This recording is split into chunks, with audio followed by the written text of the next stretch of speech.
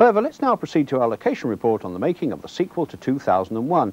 I suppose this could have been called 2001 too, but perhaps that's too many numbers for the average cinema audience to remember. So instead it's entitled 2010, or 2010, or as it's known in this office, 8:10 p.m. To set the scene, first cast your minds back to the mysterious events which occurred among the moons of Jupiter in Stanley Kubrick's original film. The sequel, which is set 9 years after the disappearance of the spaceship Discovery, hence the title, concerns a joint Russo-American mission of investigation to find out what happened.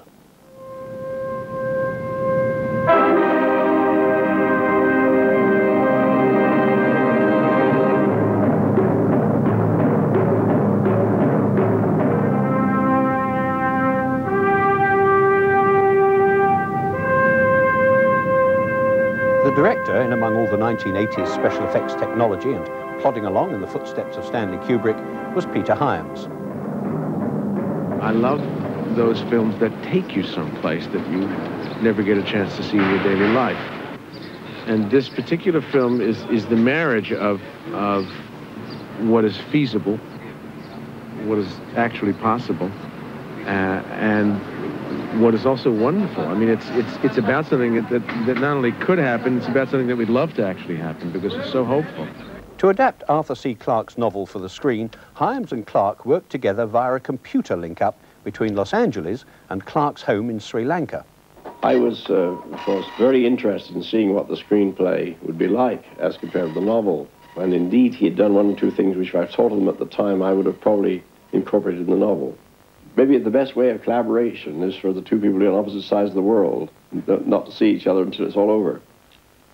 Good morning, Dr. Chandler. This is Hal. I'm completely operational, and all my circuits are functioning perfectly. Move your hand away, Bob. Ready? And tilt.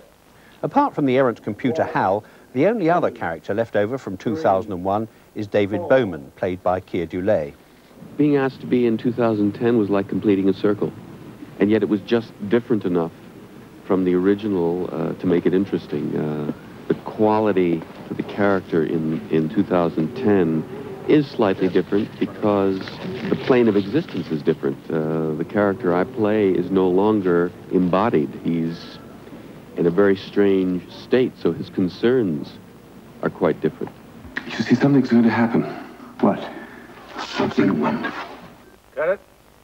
Every shot requires the kind of technology and the kind of attention and the kind of manpower that the burning of Atlanta required, and that's just to have two people sit down and have a, excuse me, have a normal conversation.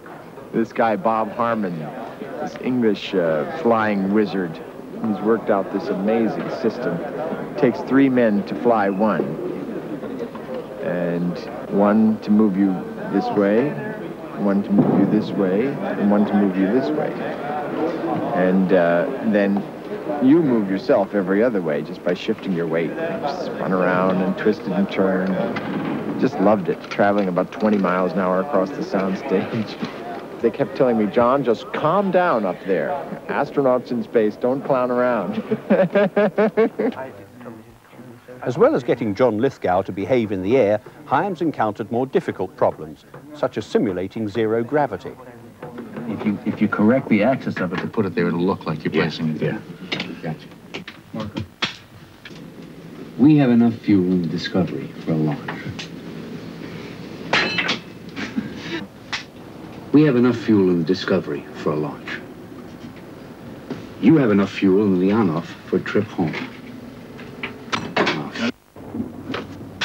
You have enough fuel in the Leonov for a trip back home. Discovery. You have enough fuel aboard the Leonov for the trip home. I'm so amazed by this.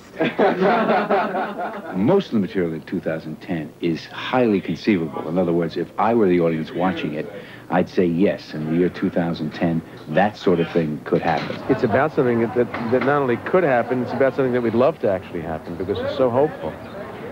And I don't think that there's anything more primal, at least in me, than the fascination with making contact.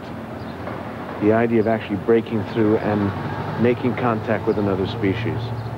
That's what the film's about, and space, I think, is the frontier we are looking to do that in.